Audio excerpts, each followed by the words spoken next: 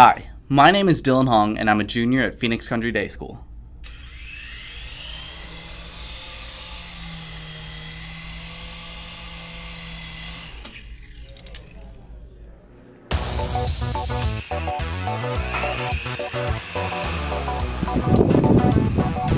During the first half of my junior year, I took a class called Patterns in Visual Media. I thought it was a phenomenal class and I was really disappointed that I wouldn't be able to take it the second half of my junior year. So I talked to my teacher and I talked to the head of the school, and they were very supportive in my pursuing coding and developing in an independent study. I recently heard of this new device called the Leap Motion, and I immediately wanted to play around with this new technology. So with some brainstorming and planning, my independent study, Exploration into Interactive Technologies, was created. My plan was to use the Leap Motion to control physical objects. I wanted to bridge the gap between innovative software and existing hardware. So I had this vision of using the Leap Motion to control this RC helicopter.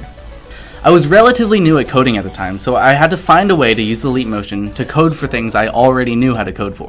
To do this, I modified an art piece that I created in Patterns of Visual Media, and I transformed it so I could use the Leap Motion to control that art piece. It took a little bit, but after I figured that out, it was time to work with the helicopter. Because I lack a lot of coding knowledge, I scoured the web for source code that would help me in this project. I had really only found one person who successfully completed this project, so most of what I found was just not functioning or incomplete. Through my research, I found that RC helicopters communicate to their controllers using infrared LEDs.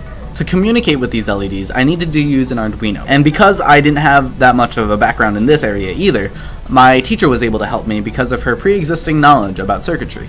Unfortunately, it was very difficult for me to communicate through the helicopter successfully because the infrared LEDs communicate through binary, which is very hard to manipulate. What I eventually found out was I could take the pre-existing information of binary and convert that to the Arduino, which I was able to manipulate through the Leap Motion. For a long time before I found this, it was very difficult for me to continue working on this project because it really felt like a dead end. It was really just one day when I came into school and I was typing some code and I tried something that I did not expect to work at all, and the helicopter just took off, and that's when I knew I had really figured something out. After that point, I started working on my helicopter obsessively. Every break, every time I had any free time in school, I would come down to this room and I would just type code and I would try to figure it out. Finally, after frantically writing code, I was able to create two algorithms, one that converted the information from the Leap Motion to the Arduino, and one from the Arduino to the helicopter.